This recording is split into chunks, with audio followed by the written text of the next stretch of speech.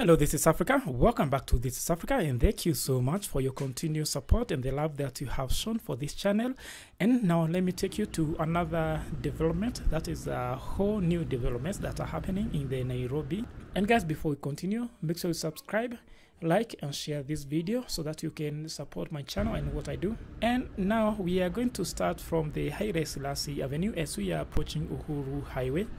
And there you can see the Nairobi Expressway, and what I'm going to update you is these sidewalks that have been created on this area. Remember, these sidewalks are going to be connected to the sidewalks that are also going to be created along Haile Selassie Avenue. For now, it seems like they have stopped the constructing of the sidewalks. The work that they did start on the Haile Selassie Avenue. All they did was to partition that section, but for the sidewalks they have allocated the space for the constructing of these sidewalks, but so far the work is like it has stopped for now. So let me take you to this section because it's going to be connected. So now you can see the Uhuru Highway. This is the road that is going to accommodate the Nairobi Expressway, and they have already created these sidewalks. Remember, these sidewalks are very important because when they were constructing the Nairobi Expressway, they did damage a lot of this section, be it the main road, which is the road A104, or be it some sidewalks. So it is very important if they construct these sidewalks. They have also created a zebra crossing which will be used to cross to the other side, and that is from the side of Parliament crossing over to the side of Uhuru Park. Now this is what I want you to notice, that these sidewalks are going to be very useful for those people who are going to be using the Green Park bus terminus, which is the bus terminal that we do understand is going to be operational by the end of this month. So we are still waiting, and this is very important. So these sidewalks are going to be useful, plus this zebra crossing.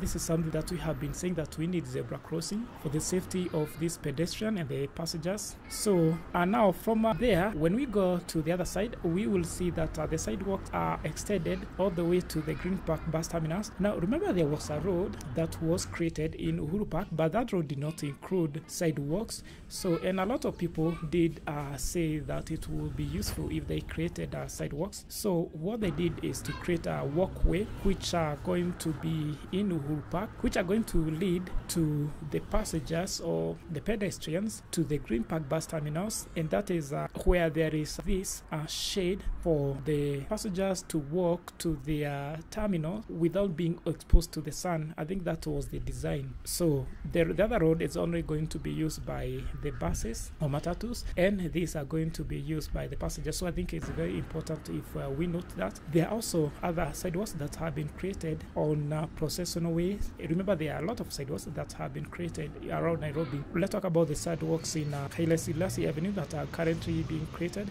Let's talk about the completed sidewalks that were the very first to be constructed, and that is on the Kenyatta Avenue. From there we head the Big Street one, and from there, remember, we have sidewalks on the City Hallway. So for the people who will be coming from Nairobi CBD, or be it from the downtown or the uptown, we'll be using this one. Remember, those who will be using the downtown are going to be experience the longest journey going to this terminal, and those who will be working on the uptown will be experience the shortest journey going to this Nairobi Green Park bus terminus. So this is the development that I wanted to update you on. Another thing that they have done, as you can see, there is a footbridge that has been created to accommodate this walkway. Remember, before there wasn't any walkway on this place, but there was just a footpath that was created. Obviously, when people walk along some section, naturally a footpath will be created. So there was a footpath that was created along that area, and people were using just like a block to cross over to the other side, which was very thin and very unsafe. But now we see that this footbridge is going to be very safe. So thank you so much, guys, for your continued support. Make sure you subscribe, and I'll see you in the next video.